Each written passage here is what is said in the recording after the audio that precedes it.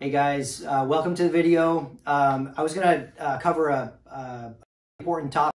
I think it has to do with bracing or abdominals. You know, it might also be referred to as maybe tightening the core, but we refer to it as bracing, and we have to teach a lot of our patients how to do this because it is so, it's important, it's valuable, but there's also a lot of myths that we have to dispel as well.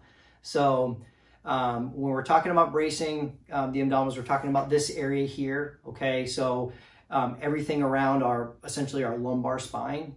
A myth that we often have to dispel is that we need to suck in or pull our belly button in to help brace that area. So I hear a lot of this from maybe patients who are, you know, they do a lot of like exercise classes or something, and that seems to be kind of a method that's taught, is to pull their belly button in. So, and this kind of came about from some studies that were done in the 90s about strengthening a muscle that's called transverse abdominis, where it's almost like a belt where it actually runs along and then it intersects with some of our other abdominals, but it does actually do some bracing of our spine. The problem is when we pull our belly button in, we do a great job of activating that trans abdominis, but we actually deactivate or ignore a lot of other muscles that can actually help us. So couple things, when we actually would rather see more expansion rather than pulling in.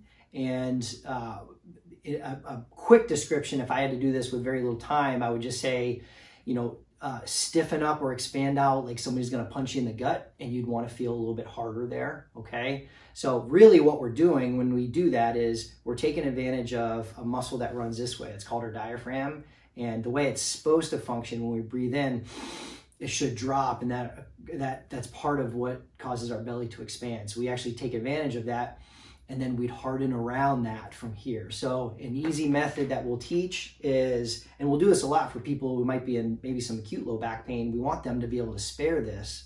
So what we'll do is we'll have them place their hands right above their waist, and we'll have them cough. And when we do that, we get a little bit of a push into our hands, and then we'll ask them to do that again without coughing this time. And right away, we get some really good expansion. So when I'm doing this, I feel a push out all the way from my thumbs, all the way to from my front of my fingers, and that is a really good brace. So from this point here, I can hold that, and you notice I'm still able to talk. Sometimes when we get somebody who's just learning how to do this, they might have to, and they might not be able to talk as much, and they might only be able to get little sips of breath. But either way, again, if somebody's in a lot of pain and they need to spare this, that's okay for that. But eventually they want to be able to brace when they need to, still be able to breathe normal, be able to talk normal. But when we have that brace, that gives us a little bit better advantage of keeping our lumbar spine stable, which it needs to be. So when for example, if I want to go from a sit to a stand, I'm going to have that brace there. I can sit, I get very little movement from my spine. Okay, you can kind of see me from the side. Very little movement here, and I keep that brace as I go, okay? So that's something that, again, that we teach to a lot of our patients. Really, really important.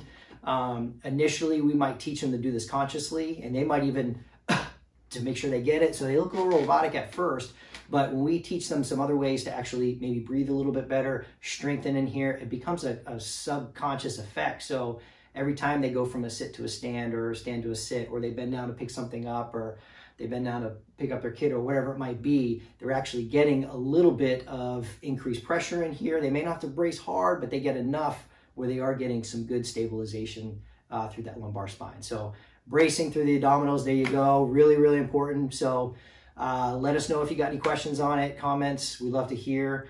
But make sure that you definitely like the video, subscribe to our channel, and we will talk to you later. Thanks.